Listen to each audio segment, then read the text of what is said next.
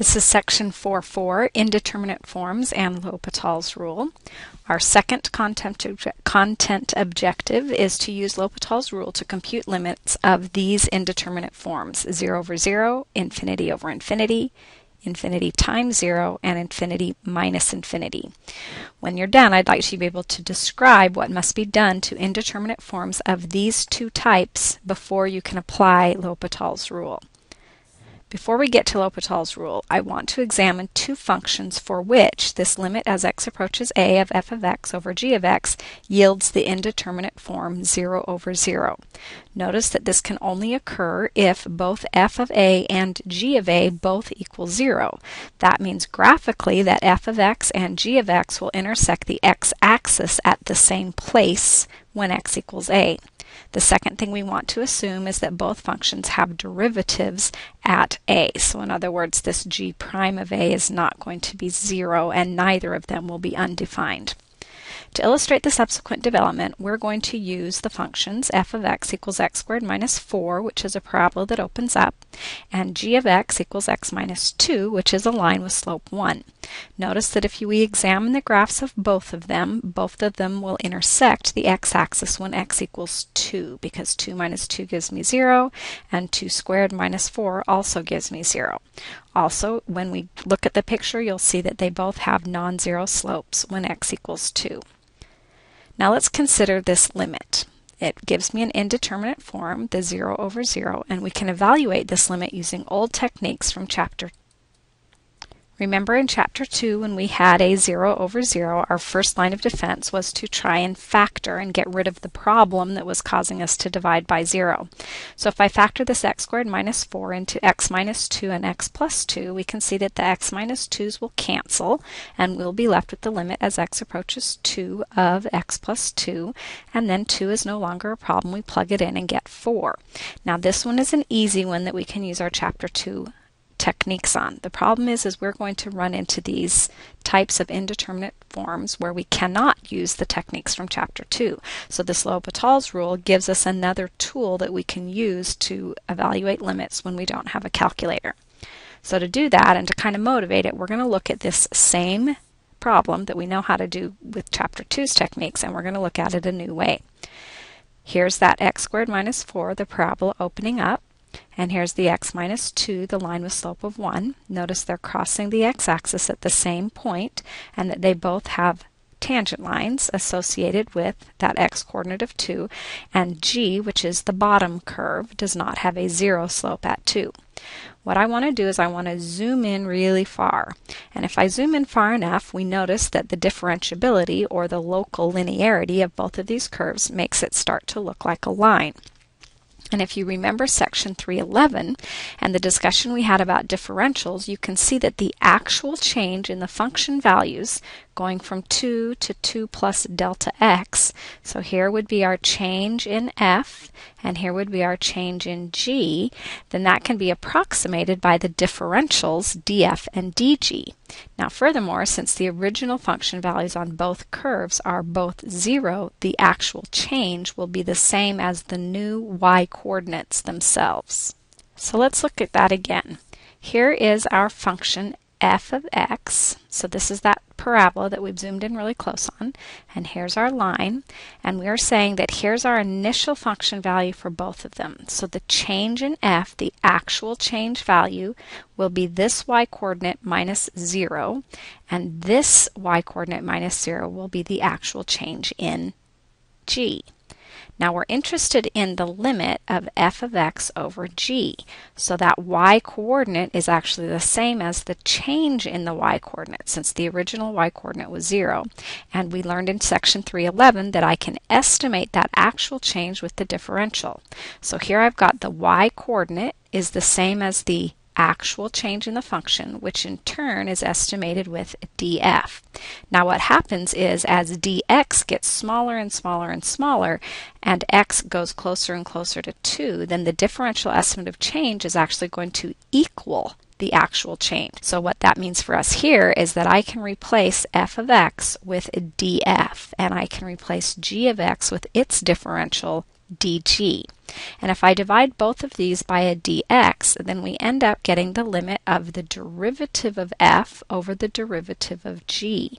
That means I can take the derivative of this x squared minus 4 and the derivative of the x minus 2, and I'll get 2x over 1. Notice this no longer has a problem. I can plug the 2 in and get a 4. So I got the exact same answer using this method as I did when I did my old factoring method. And it turns out that this method here is far more flexible. We can use it in many more scenarios that we can't use the factoring in. This method is called L'Hopital's rule.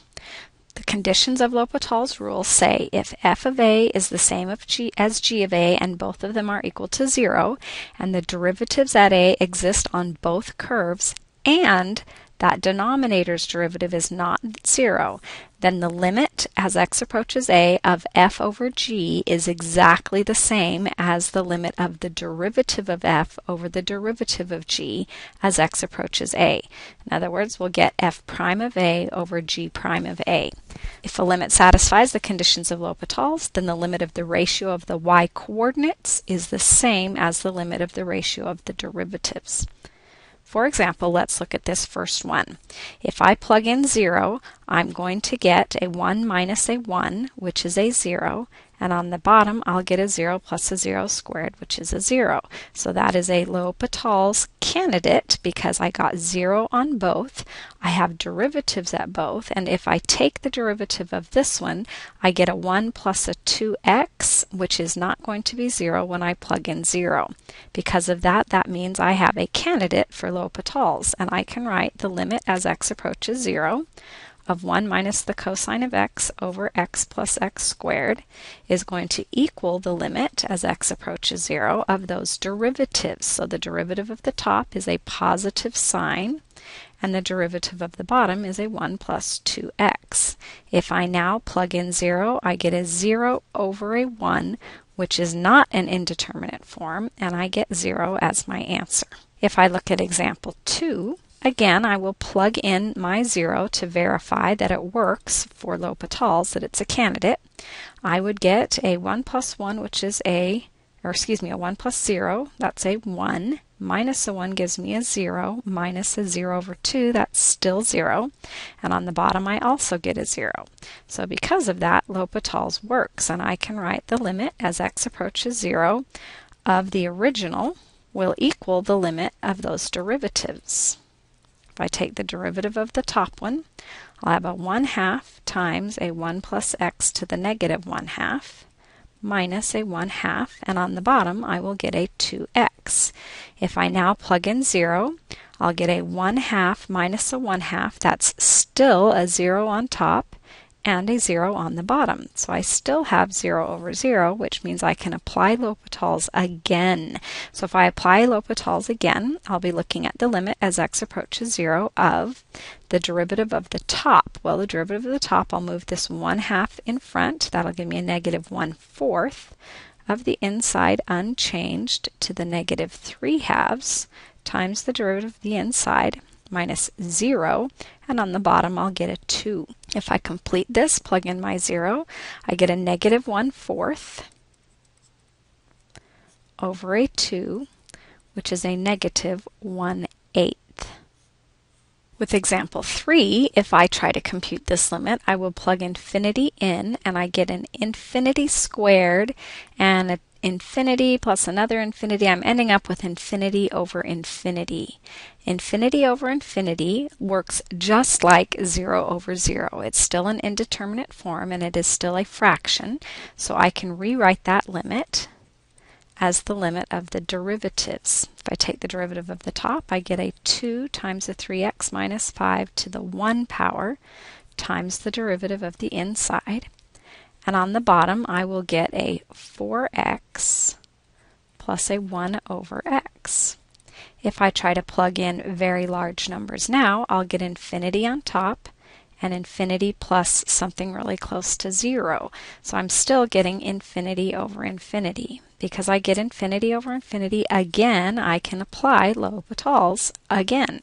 Take the derivative of this, I have a 6 times, that was the 2 times the 3, and then I have the derivative of this inside, which is 3. And on the bottom, I'll get a 4 minus a 1 over an x squared.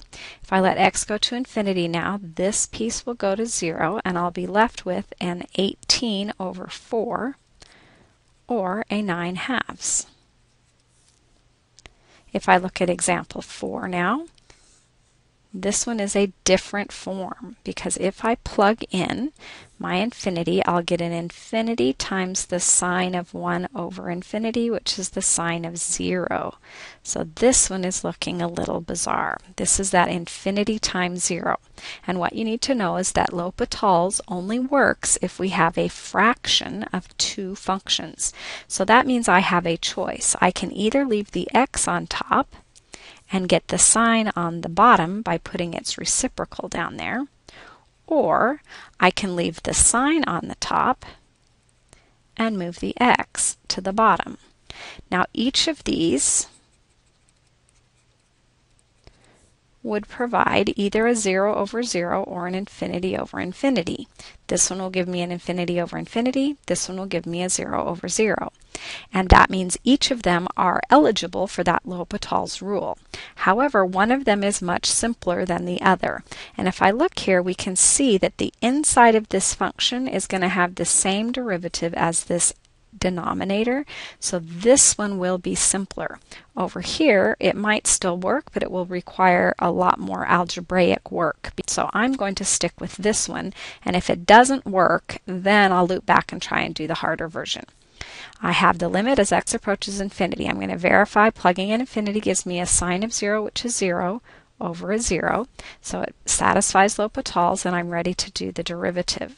What this tells me is I take the derivative of the top, which is the cosine of the inside unchanged, times the derivative of the inside, over the derivative of the bottom. Notice since those had the same derivatives that they will cancel, and now when I plug in infinity, I'll get the cosine of 0, which is just a 1. That was much simpler than trying to work with this one.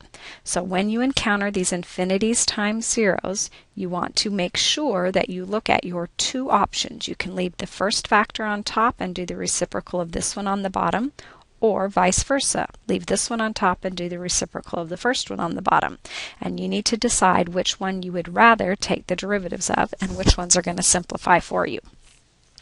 And it's always just going to be trial and error. You can work with both and just see what works best. Okay, with our final example, we have a limit as x approaches 1, and if I plug in 1, log natural of 1, if you recall, is 0. So 1 divided by tiny, tiny, tiny positive values or tiny magnitude negatives is going to make this either shoot up to positive infinity or down to negative infinity. So regardless, this is going to have a magnitude that is very, very large. Same thing over here. If I plug in a 1, I will be dividing by 0 again. So I'm left with this infinity minus infinity indeterminate form. We have to remember that L'Hopital's only works if I have a fraction. If I have one function over another function and both of those functions approach 0 at the same spot. So in order to work with this infinity minus infinity, I need to create a single fraction out of it. So to do that, I'm going to get a common denominator. This first fraction needs an x minus a 1, and the second fraction needs an ln of x. So I'll put those on top, and then on the bottom I'll have an ln of x times an x minus a 1. Now I check. If I plug in 1, I get a 0 minus 0 gives me a 0. And if I plug in 1 on the bottom, I'll get a 0 times a 0, which is also 0. So it fits L'Hopital's, and I can apply L'Hopital's rule.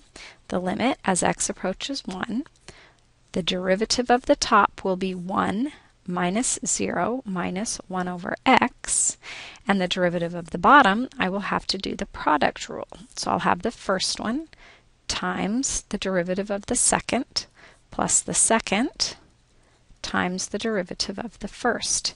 If I now plug in 1, I'll get a 0 on top, and I'll get a 0 plus a 0, which is 0 on the bottom.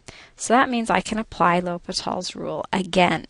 Well, doing that, it looks a little messy. So before I take the derivative, I'm going to try simplifying. it looks like I have an x minus a 1 over an x. Got a common denominator here. Rewrote that as x over x.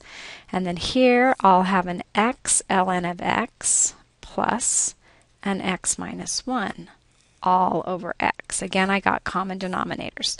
Notice that these x's will cancel, and I can rewrite that as the limit as x approaches 1 of an x minus 1 over an x ln of x plus an x minus 1. Plug in 1 just to double check I haven't compromised my L'Hopital eligibility, and I see that I have a 0 over a 0. So it still is eligible for L'Hopitals, and it's much easier to take the derivative now. The derivative of the top gives me 1. The derivative of the bottom, again, I've got to do the product rule here. So I have the first one times the derivative of the second plus the second times the derivative of the first, plus derivative of x is 1 and derivative of 0, or negative 1, is 0. If I finish up now and plug in my x equals 1, I'll have a 1 on top, and this will cancel and give me a 1 plus a 0 plus a 1 gives me a half. So in this particular case, an infinity minus infinity gave me a 1/2. The last thing I want to caution you against is doing L'Hopitals when you do not satisfy the conditions of L'Hopital. Remember that your original function, your original quotient, has to look like 0 over 0 or infinity over infinity. If it ever stops looking like that, you need to stop applying L'Hopitals. People get really L'Hopital happy and they want to just keep doing it over and over because it's really easy, and it makes it seem like limits that used to be hard get really simple.